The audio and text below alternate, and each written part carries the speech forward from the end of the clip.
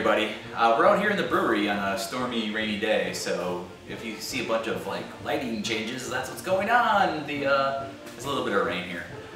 We're going to start out with some bad news, and that is the 12 Squared Brewery, the 5O's for Giant Slot Brewery, is shutting down.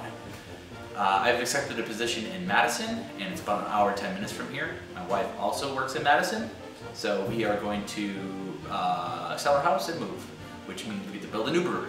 But that also means that I'm probably not going to be able to do that much because it kind of freaks people out a lot when they see bubbling things in a basement or some other place. So our brewing is going to really taper down. Hopefully if we get a separate offer, then I can just quickly bust out a beer and see what happens here. So that kind of sucks. I know I said I was back, but now I'm kind of not. So we got some little stuff we're going to talk about. Some future stuff. It's been so busy here trying to get the house ready. The Surly Wort fermented out with USO5. It smells great, it tastes great. It's cold crashed for about 4 days. I ran out of CO2, so I didn't get into the kegs. They're going into the kegs tomorrow. My Helles is also done with a 6-week lager, and it's ready, good to go. So that's going to be kegged tomorrow, and I have a cider in the basement that's just going to get back sweetened and some malic acid thrown on it. That's going to probably happen this weekend. I was planning to do some stuff talking about my hops outside. I've got some two-year and first years. I've got Chinook, Cascade, Centennial, Hallertau, and Totner. All the German ones didn't take the first year, so this is the second years. I'm planning to dig up and bring them with me. No matter where we're going, we're going to have a lot more space, and I can actually probably do something a little better. I've got some bug things, and we're going to talk about that later. I'll film some stuff going on with that.